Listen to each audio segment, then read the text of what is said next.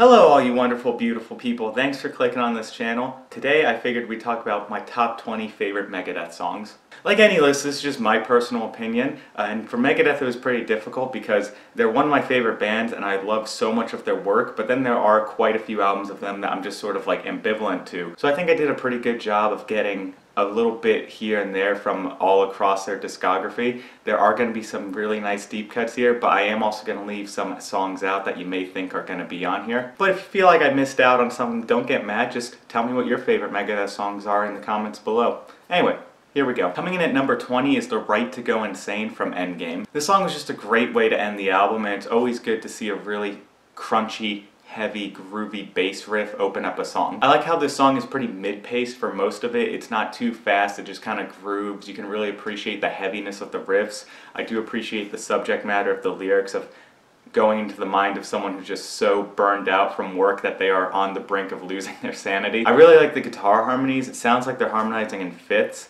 and that kind of power behind the guitar harmonies complements the tempo of the song really well. You can make songs a bit heavier if you slow down a little bit, and for Megadeth that might be not exactly what you're expecting, but in this case I think it works really well. But just in case you thought the song was too slow for most of it, towards the end it kicks it up a notch and goes up by about 50 BPMs, and then all of a sudden you're in a thrash metal song again. Really love this song for the mix of slow, steady, plodding riffs and then kicking into thrash at the end. I feel like this song is a good mix of sort of what Megadeth was doing on their album Euthanasia, but then also sprinkling in a little bit of like Rust in Peace and Peace Sells But Who's Buying, so you get this nice mix and it feels pretty fresh. Speaking of Peace Sells, coming in at 19 for me is Bad Omen from Peace Sells But Who's Buying. Just because the guitar in the intro of the song is clean does not mean it's relaxing or settling at all. It is such an ominous, sinister opening to the song, which fits the lyrics perfectly. I also love how in the intro of Bad Omen, Dave Mustaine uses pick scrapes really musically as part of the riff. It's just a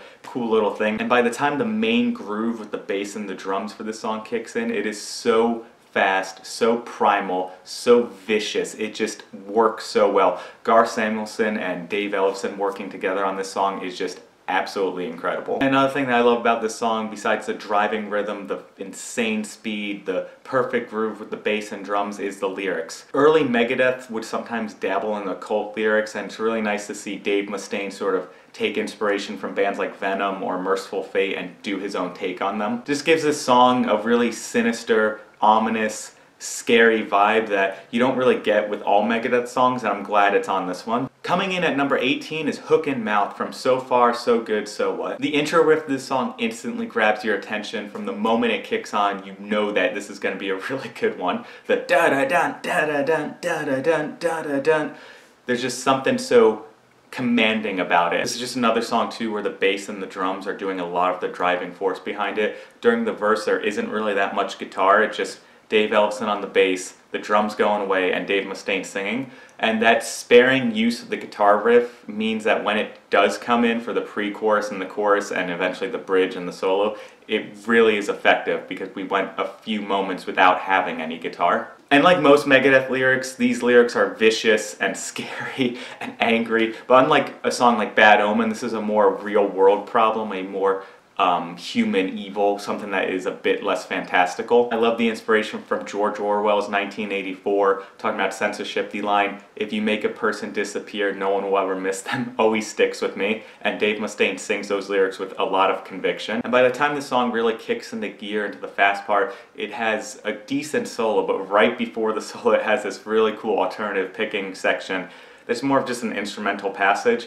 But when I sit back and listen to it, I'm just blown away by the technicality of it. So for all that, this song's going to be in the top 20. Coming in at number 17 is The Threat Is Real from Dystopia. This song has a really cool intro with some Middle Eastern influenced percussion and singing, and when the riff kicks in, you're just instantly hooked. It's a great way to kick off this album. The riff feels like it could have been a classic Megadeth riff, something from their first or second album, but it's still produced in a way that it feels modern and fresh. This is also the first time we're hearing Kiko Loureiro play on a Megadeth song, and he fits in perfectly. What's amazing about Kiko as a player is that when you listen to his days in Angra, he's actually dialing it back a bit when he's in Megadeth, but he still is able to capture that style. Players like Chris Poland, Marty Friedman, Chris Broderick, he knows what the band needs for his solos. He knows how to play to it. He just is an amazing musician, and his contribution to the song and this album makes it stand out. I would also be remiss if I didn't mention Chris Adler's drumming on this track.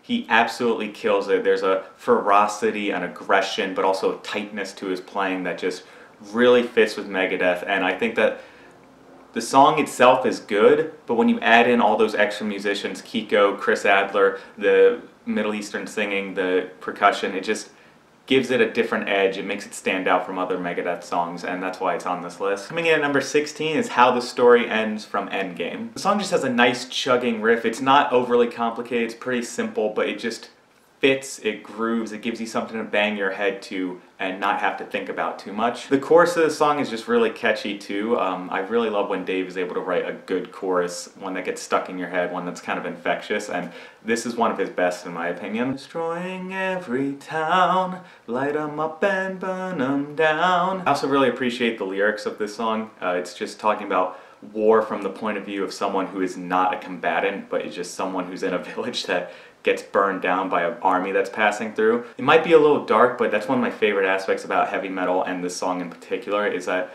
having lyrics deal with the people who are downtrodden or victims of something, or those people and those groups that are marginalized by society and don't always get someone speaking for them, I think is one of the best aspects of metal as a genre. Being a little dark, being a little sinister, but also, I feel, expanding people's compassion for people they may not have thought about if they weren't listening to a song about them. Going back into the music of this song, I absolutely love the odd time signature bridge where it goes to an acoustic guitar. You have acoustic guitar playing in one speaker and then distorted guitar playing in another. It fits really well, and that by the time it goes from that bridge section into the main solo, Chris Broderick absolutely kills it. This is one of his most insane solos, and he plays it so smoothly and so effortlessly that he can actually trick you into thinking it's easy when it is obviously not. And you just add a really great outro with the riff, and yeah, the song's gonna be this high up on the list for those reasons. Coming in at number 15 is The Conjuring from Peace Sells But Who's Buying. This is once again another example of Megadeth just going more fantastical, more demonic, more supernatural and sinister, and it just sounds evil as fuck, and it is so fun to listen to because of that. The song feels spooky, threatening, but still inviting, still fun. They once again kind of slow down the tempo a little bit so that you can kind of groove more to the riffs. And also I appreciate that when I first heard this song I had to go look through a dictionary to find out what some of the words in it meant.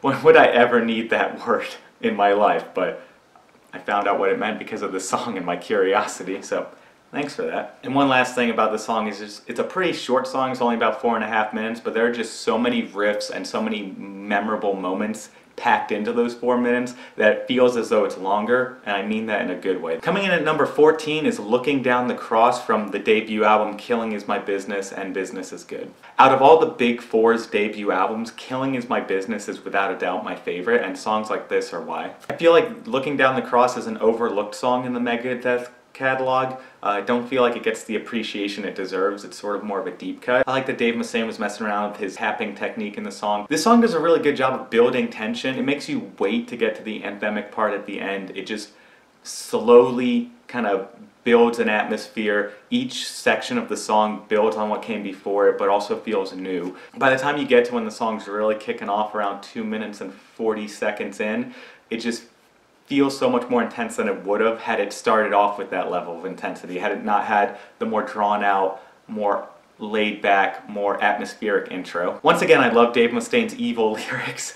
There's so much rage in his writing, and he sings with a lot of conviction like always. He always has a snarl in his voice and a bit of venom, and around 2 minutes and 45 seconds in the song there's a line, "Now you wish you had a god to stop your demolition," which is just such a trademark Dave Mustaine thing. It's angry, it's sarcastic, it's bitter, it's great. One last thing I want to say about this song is that Gar Samuelson's drumming is really, really tight. It's smooth, it's aggressive, it's heavy, but it also kind of feels laid back. He came from a jazz background before joining Megadeth, and it shows. I think that his contributions to the band really lent something different on those first two albums. Coming in at 13 is Devil's Island from Peace Sells But Who's Buying. This is the third song on this list in a row to deal with either the devil, God, or damnation.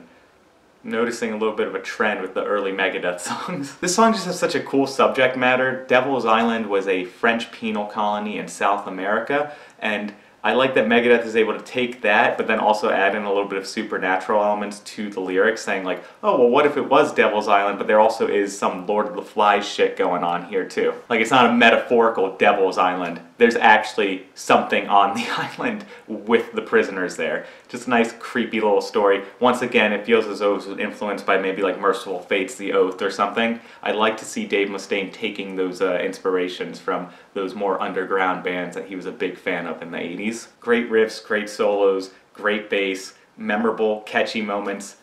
Number 13, Devil's Island. And coming in at number 12 is going to be the first of many songs featuring Marty Friedman on guitar. And at number 12 is Architecture of Aggression from Countdown to Extinction. The song is just short and to the point. It's punchy riffs. This might be Megadeth's best sounding album from a sonic level. The production is just absolutely perfect. Every guitar sounds heavy, the drums are pounding but still not being overpowering. Something I love about this song too is that they have either a solo or an instrumental section after each chorus. They want to play with your expectations while also giving you what you want, and the fact that Marty Friedman gets more than one solo on this song is always going to be a plus for me. And this is also another song that is not super fast by Megadeth standards, so they're able to really just hammer home the riffs and let them groove a little bit, let them kind of go from being super fast and aggressive and maybe a bit too fast that you can't really appreciate them, to something that's just more pummeling, something that's just gonna like pound your head in. And once again, the song has another really catchy, memorable chorus. Dave Mustaine has some moments where he has choruses that would be infectious. They just get into your head, they're little earworms, and I appreciate that in this song. Coming in at number 11 is Lucretia from Rust in Peace. I could say a lot about this song, but the real reason this song is so high up is Marty Friedman solo. This is one of his best. It's probably my personal favorite Marty Friedman solo, and I really loved learning how to play it. It was quite a challenge. This song is of course a little bit slower for a Megadeth song too. It grooves, the riffs are heavy, it's chunky, it kind of has a swing feel at times, but really, that solo. That's all I have to say. The guitar solo, Marty's solo, it's why this song is so high up, it's why I love it so much.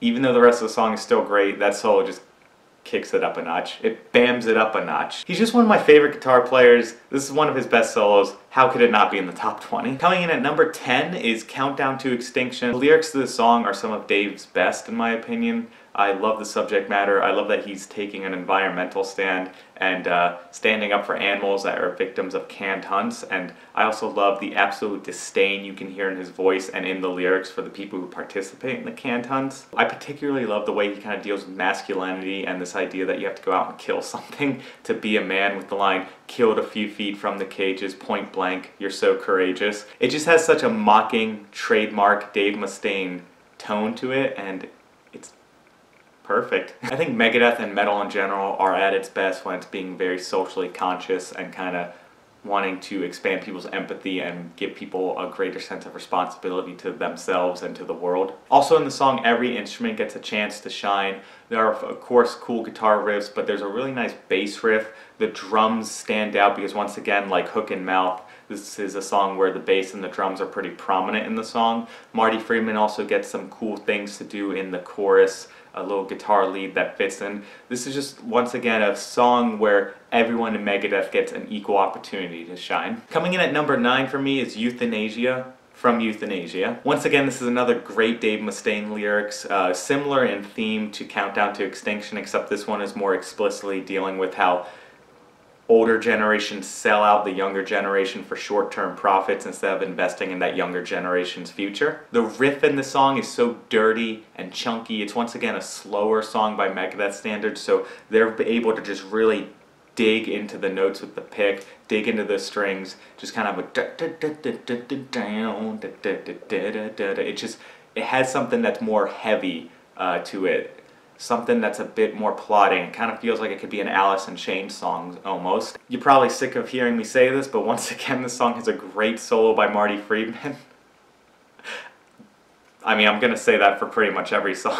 And once again, the song makes you build up to the chorus. It makes you wait for it for a bit so that when the chorus does come, it's very impactful, and it's once again a very catchy chorus. So for all those reasons, Euthanasia is where it is. Coming in at number 8 is Captive Honor from Countdown to Extinction. This song has a really beautiful chord progression in the intro. The clean guitars are reminiscent of something that Marty Friedman would do on like his second solo album. Once again, this song has a bit of a dark subject matter, but important, dealing with the prison system and the consequences of committing crime. The riffs are really chunky, they're really aggressive, they kind of have some chromaticism in them. One of my favorite parts of this song is about 3 minutes and 27 seconds in.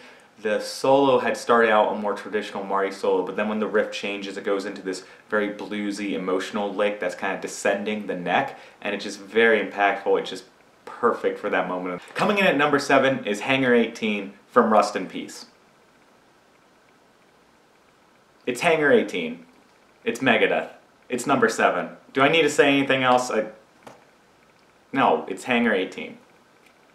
Moving on. Coming in at number 6, I'm cheating a little bit, it's Dialectic Chaos and This Day We Fight from Endgame. These two songs together are so aggressive, so fast, it's about 6 minutes, almost 7 it feels like, that does not let you breathe for a single moment. The riffs are so intense, these songs are so ferocious that by the end of listening to them, it can be almost exhausting. I remember the first time I heard this song, I had bought the CD and I was a kid driving back with my dad. We listened to those first 2 songs, and after they were done I just turned to my dad and said, "Holy shit!" And he just kind of looked at me and was like, "Yeah, that was intense." I feel like with these 2 songs, Dave Mustaine kind of expanded on the idea of Into the Lungs of Hell and Set the World Afire, but in my opinion made a better version of those 2 songs. Well, a better version of Into the Lungs of Hell. I'm not sure if This Day We Fight is a better version of Set the World Afire, but in either case, he clearly had that idea for a song that goes into the other to kickstart the album, and I think that this is his best example of doing that. Dialectic Chaos in particular, I love the trading off of solos and then coming together to harmonize. I also love the riff that is kind of more of a lead, just kind of playing different notes, pulling off on the notes. It's sort of more of a melody line while the guitars underneath are just more chugging. It just all fits really well together. It's never boring to listen to. I've listened to it 100 times and I still always love it. Okay, so we're in the top 5 now, and coming in at number 5 is My Last Words from Peace Sells But Who's Buying. This is once again another song that has a great bass intro. I absolutely love the droning of the guitar strings on the 8th notes and the bass and the guitar mimicking each other for the melody in the intro. Although Megadeth always has a lot of energy and aggression in their performances, for the recording of this song in particular, it feels like there was a little bit extra oomph put in there. There's just a unknown factor, an X factor of just extra aggression, extra energy, extra passion in the performances that makes it stand out even when compared to the other songs on the album. And like a lot of Megadeth songs from this era, it makes you work to get to the anthemic part. It doesn't really have what you would call a chorus until the end of the song. And I think Dave Mustaine was really good at writing songs that were designed to build anticipation and to get a crowd of like 100 or 1,000 people to go absolutely insane by the end because they've been waiting for that part in the song where they can chant along or sing along to it. And this is just a really good example of that. Coming in at number 4 is Tornado of Souls from Rust in Peace. Just like with Hangar 18, I don't really feel as though I can contribute anything to the conversation when it comes to the song. It's Tornado of Souls. You've heard it. I'm sure you love it. It's number 4. Okay, so we're getting into the top 3, and these are my 3 songs that are just above and beyond any other Megadeth song. I can't always explain why, but I'll do my best. I feel like now is also the best time to say that there's not going to be Peace Sells But Who's Buying in this list, even though I do love great bass intros. It's just a song I've heard so many times that I've lost my luster on it. Sorry, please don't kill me. Okay, so coming in at number 3 is 5 Magics from Rust in Peace. This is a cool example of what would it be like if Megadeth was slightly more progressive in their songwriting, if they were slightly more prog, sort of more like Fate's Warning or Rush. There's just something really cool about the song that, once again, they don't do for most of their songs, so when they do it here, it really stands out. It's a really driving bass riff. I love the dissonant harmonies, and like Hangar 18, it has solos for days, so I'm all for that. And another thing about the song that makes it really cool is that it's unusual for a Megadeth song where The lyrics are more fantastical. It's not something they usually do. If they do talk about something supernatural, it's usually maybe the one or two songs they had where they were talking about Satan. But with this, it's just straight up fantasy. It's not epic Ronnie James Dio, you're gonna go on a quest kind of fantasy. It's more fantasy of like, what if you were just a normal person lost in Fangorn Forest, or in the world of Ice and Fire, or if you were in the world of the first Law trilogy. You're absolutely fucked, and it's scary. So the lyrics are grimdark fantasy by a thrash metal band that is kind of merging into progressive metal a little bit at times with endless guitar solos. How can it not be in my top 3? Okay, so coming in at number 2 is Holy War's The Punishment Due from Rust in Peace. I have a tendency to kind of not have the big hits or the standout tracks on these top 20 lists because usually for me they lose their luster after a while. Not the case with Holy Wars. This song is so fast, it's so ferocious, it's so unrelenting, but then it still knows to slow down for the midsection to give you a chance to breathe. Once again, kind of like Five Magics, it feels as though this is Megadeth being a little bit more progressive with throwing in an acoustic guitar solo.